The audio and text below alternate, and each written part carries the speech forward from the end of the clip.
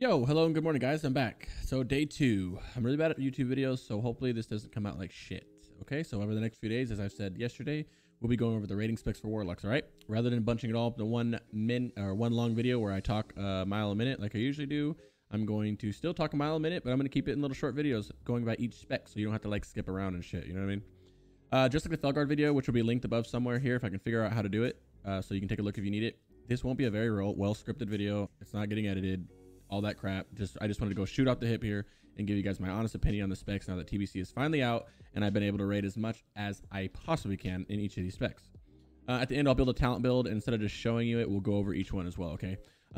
Before we begin, as usual, this is my opinion. It's subjective. If you don't like what I say or you got a different opinion, let's beef it out in the comments, or better yet, in the Warlock Discord, where you can find any and all questions and content regarding Warlocks and, of course, the math on these specs. So let's get started.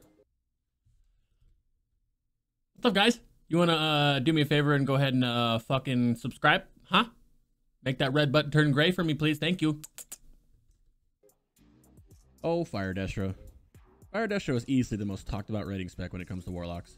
While not everybody will choose to go Fire Destro like myself, a large majority of Warlocks are quickly flocking to this newfound powerful spec. And for good reason. Fire Destro is not just a powerful spec, but quite simply put, on single target fights or fights with minimal mechanics and movements and shit, Fire is the highest damaging spec that you can possibly be, creeping slightly ahead of Felguard on a single target while leaving a slightly larger gap in comparison to Shadow Destro, alright? The Fire Destruction build itself, which we'll go over in the end, I think, utilizes literally everything on the destruction side by speccing deep into the destruction, picking up every and all fire damaging talents. Not only that, but you're also dipping your toes in the demonology to pick up demonic sacrifice, which will use to sacrifice your imp for 15% more fire damage. There's a shit ton of fire multipliers, and this all boosts your damage exponentially, right? Especially at a low gear level. This guild is very, very good for those in bad gear. While not as friendly as the Felguard build, simply because your Felguard kind of like doesn't care about how much hit rating you have, and he has his own threat table and blah, blah, blah. But like Fire still gets gated behind that spell hit that you need. But other than that, bro, like all the fire multipliers, this is just a good spec if you have really bad gear. And this exact video right now, this was on the beta. This is the only time I was doing Fire. And I had absolute, as you guys know, we all had absolute shit gear right now. So this is in shit gear with Fire Destro. Imagine, I've never even casted Incinerate with Spellfire, so I can only imagine how powerful, how good that feels. You know what I mean? So a couple more huge reasons why this build is so powerful is because of the new TBC consumable called Flame Caps, which we'll put on the screen right now. Bam! This boosts your fire damage by 80 for 1 minute. To put it in perspective of how much spell power that is, well, fire damage, but you get it. It's the same as a flask, except for it's only fire damage, okay? It's huge and cheap to get off the auction house, and it's literally a must-have. If you're an herbalist, you can pick them too, whatever. Legit, do not run this build without flame caps. Otherwise, you're just making other Fire Destros look bad, all right? Another reason that differs greatly from both Felguard and Shadow Destro is the craftables. While yes, Felguard and Shadow Destro both have an amazing craftable set to boost their shadow damage, Fire has the exact fucking same thing, except not only do they have a better set bonus, which is weird, but they also have crit rating on each piece, which is also weird. I don't know why they didn't do that for Shadow, and I'm upset about it. Anyway, and not a small amount either. It's 69 crit rating total, bro, from the 3 pieces from Spellfire. It's kind of nutty. I'll show the Frozen Shadowy robe and the Spellfire chest right now to show you the comparison. And now you can see why, different set bonuses, crit on the fire robe, it'll crit on all the pieces. Now, on the main thing you need for this build, the spicy topic here, Fire Mage. You need a Fire Mage to keep up this beautiful talent right here called Improved Scourge. Otherwise, this build loses some shine and gets bumped back down under Felguard and closer to Shadow Destro. So, the issue lies with mages in their meta. If the meta leans towards them being fire, then there's no issue for you to go Fire Destro, and you can safely do it and pump. However, if the meta leans towards Arcane, which mages are slowly starting to edge toward now that they're getting craftables, and of course, going into T5, they'll be Arcane as well, then you have to talk one of your mages to bite the bullet and go fire. Unless you have a Gracious Mage, and we all know that that might be a hard thing to do because fuck mages. Another option is for the mage to spec Arcane Fire, otherwise known as Arc Fire, rather than Arcane Frost, otherwise known as Arc Frost. This is a minimal DPS loss for the mage, while allowing for all of your Warlocks to go Fire Destro, which is a personal DPS gain for not only you, but all your Warlocks. Thus, it is an overall raid DPS as well. Now, whether you not have an Arcane Fire Mage is completely dependent upon personal and guild preferences. But what if you have your Fire Mage? But what if you have your Fire Mage, your Flame Caps, and your Spellfire? Well, guess what? You'll be pumping hard. So enjoy it and get those parses, baby, all right? All right, that's it for this one, guys. But before we go, I want to answer this one thing before it gets asked in the comments, considering I get asked 4.6 million times a day on stream. Crix, If fire is so fucking good, why are you not fire? Simply put, guys, it's a personal preference, all right? I love the Felguard build, and to be honest, if Felguard wasn't as good as it is, then I would be fire. I'm not choosing to go Shadow for Shadow Destro over Felguard. I mean, over fire. I'm choosing to go Felguard over fire in T4. Another reason is that I'm building for T5. Since T4 content is done, there's literally no point in building for T4 just to swap to T5, where I do not think fire will be the play. I generally in my heart believe that Felguard and Shadow Destro will be the top specs in T5. We're going to have to wait to see that, obviously. I know there's sims on it, but that's different than seeing it in person and all the fights and stuff, as you guys know. So, especially considering the mage situation in T5. This is my speculation and completely subjective. Do not bite my head off, please. Oh, and one more reason why I'm not playing fire. The biggest reason, maybe. If I wanted to play fire, I'd be a fucking mage, guys. Like, spamming Incinerate kills my Warlock lore in my head with being the master of the dark arts. And and we know how I feel about mages, but I don't want to rant about them right now, okay? That's just a personal reason. Outside of that, boys, fire is amazing, and don't let it deter you for trying it out yourself. So now we're going to go ahead and build the spec for you and just talk about it real quick, just while I do it, okay? So simply put, you're not going to have anything in Affliction. Going straight into Demonology, you're doing the typical stuff to get down the Dim Sac, right? You're going to put, this is the typical route to Demonic Sacrifice. It's the only thing you really can benefit from, so we're just putting all this down here. Nothing, so easy breezy, beautiful cover girl, nothing crazy.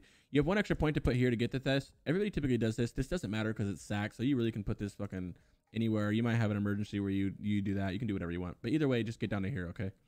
Next up, we're taking all talents down to get to Shadow and Flame. Now, starting with the spicy talent right away, immediately, ISB or Cataclysm.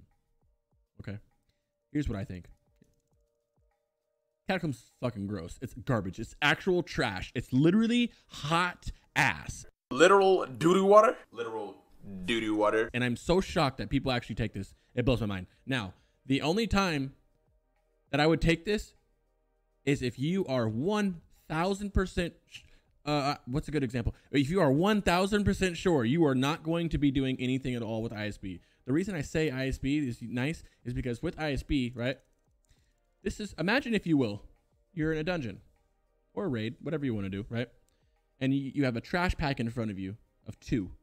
You're obviously your imp is sacrificed. You're only 2 mob. You immolate, you incinerate, you're spamming, you kill them. But the next trash pack is a pack of 6, right? And then after that is a pack of 2, and then 6, and then 2, and then 6, right? Example. This is just an example. This is not real life. But in those situations, you're supposed to be sacking your imp for the 2, sacking your succubus for the fucking 6, sacking your, because you have to sacrifice your succubus in order to do AoE damage, right? That's a big point of the spec, is that in order to do AoE damage, you have to then sacrifice your succubus so you can get minute maximize it. You don't have to. You can just seed spam with your imp out, but you're missing 15% of your damage. So it's obviously, if you're doing anything about maximizing, you should 100% sack your succubus, right? So the issue is that are you going to sack your succubus for 1 pack and then sacrifice your imp for the next pack and then succubus and then imp? No. If you just go ISB, you can sacrifice your succubus, seed spam your heart out, and then just shadow bolt the next 2 pack for the same damage. Obviously, this sucks if you're wearing Spellfire, right? So this is why you have alternate pieces with your Spellfire. Once you get Spellfire, you're kind of like, if you don't have the alternate pieces for the chest, the robe, and the gloves, you're kind of screwed, really. Like, it's not hard to get those extra pieces. You can definitely run a nice off state. You can run T4 chest. You can run, any of the gloves that you can get from mags or help attunement, or world blast if you're that lucky. You can girdle ruination. You can get these things to help you with that. It just costs a little bit more money, and you're gonna be fine. But yeah, you should have a trash set anyway. But with your trash set, you would be sacrificing your succubus, and with that, you can succubus throughout that 6-pack, that 2-pack, that 6-pack, that 2-pack, that 6-pack, pull your impact out for the boss. So this is why I go imp shadow bolt. I guess I can say this is subjective again, to choose it. It's objectively known that Cataclysm is shit, but a lot of people choose Cataclysm. If it's a situation, like I said, where you're literally, you're never going to ISB, like you literally know that you are never going to ISB, then do it. Doesn't matter. For now, I'm going to go here, though, because this is what I choose. Anyway, Bane, for obvious reason. Destruction, for obvious reasons. Shadowburn, obvious reason. Destructive Reach, just for the reach. And remember, it reduces your threat by 10%. Big threat issues. 2 into here. Drop it into here. Or get Ruin, obviously, which will open up this. Down to 5. Down to Backlash. 1 here. Conflag. Fire. Boom. That's a spec right there, okay? Now, if we're talking about rotational-wise, you're keeping up Immolate full-time, right? Immolate's up full-time. I like to put a Corruption up on pull just to kind of help the threat a little bit, right? And then you are spamming your Incinerates. Now, with Conflag, I get asked this a lot, so I'll throw it in here now. You Conflag, if you move, if you have to move, the only time I Conflag, if I have to move and I am above 70 to 75% mana, which means I don't need a life tap. Because when you move, you should be trying to life tap. If I'm at 70 to 80% of mana, whatever, 75% mana, I won't life tap and I'll conflag instead. If you're not running conflag for whatever reason, which is I guess would be Shadow Destro, we'll get to tomorrow, you would Shadow Burn instead, right? But so if you have to move and you do not need mana from your life tap at all, whatever your benchmark is, conflag first, Shadow Burn second, plant your feet, go. Now, another thing you got to realize, if I just put up an immolate on the boss and then 2 seconds later I have to move, I won't conflag, I'll Shadow Burn instead. Because then I get to plant your feet and put up another immolate. Now, if you have an immolate up in the target and it's like, you know, halfway, a little bit over halfway done, I'll conflag the shit out of that, plant my feet, put up another immolate, and keep pumping incinerates, right? So yeah, that's the build, guys. Hope you guys enjoyed that. Hope you understood it. Talking a mile a minute, but that's what I do, baby. Peace. See you tomorrow.